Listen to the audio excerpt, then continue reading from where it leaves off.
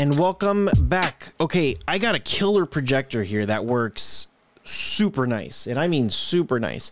If you guys are brand new to the channel, make sure you guys do consider subscribing. This guy is pretty good. I'm gonna leave in the description below how to get this one all hooked up, some discount codes for you guys. Yeah, okay, let's go ahead and jump into this one. And here is, and I gotta show you guys, this is daylight. There is the projector right there, so that way you guys can see it.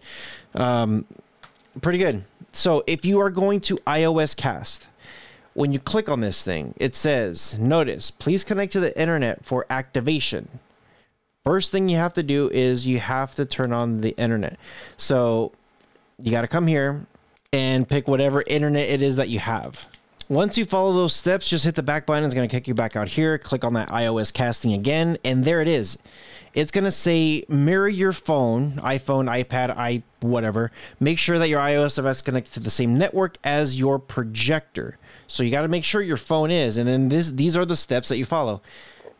Step 1 on your iOS device, open Control Center, tap screen mirroring, blah, blah, blah. Those are the steps. Okay, now, obviously, I don't have Fisher Price, so I am going to Miracast. So with the Miracast, it says to connect Android mobile pads projector based on Wi-Fi display technology on your mobile device. Turn on WLAN, not necessary to connect to any router. Launch the multi-screen wireless display screen mirroring smart view function, whatever it is. So these phones do use, the Androids use Smart View. So I'm going to click on Smart View, and here it is right here. And it says select YG600 Plus 1311 from the searching list. So there it is. I'm going to click on that. I'm going to click on Start Now, and this thing should start casting to my projector. Now, when I do, I'm over here just going to Google. I'm going to open up YouTube, and let's go ahead and watch a video. And I'm going to turn my phone sideways here. There it goes. So I could screen mirror my stuff, and you could see how close that is. So it's a little bit, maybe like a second behind from what this thing is doing. Now the thing too is, if once you're done, just scroll down from the top, and it's not going to show it on here.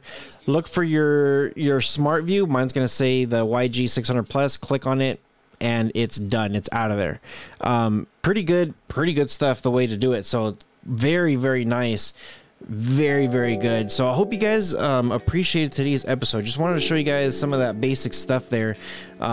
Even with the remote has that the Bluetooth button. Actually, if you guys want to turn some Bluetooth stuff on, that's how you can do it. Some external speakers, all that stuff, settings, it's all there. Everything is here. Pretty nice how it works. So let me know what you guys think. As always, I hope you guys appreciated today's episode. You guys take care of each other, and I'll see you guys in the next one.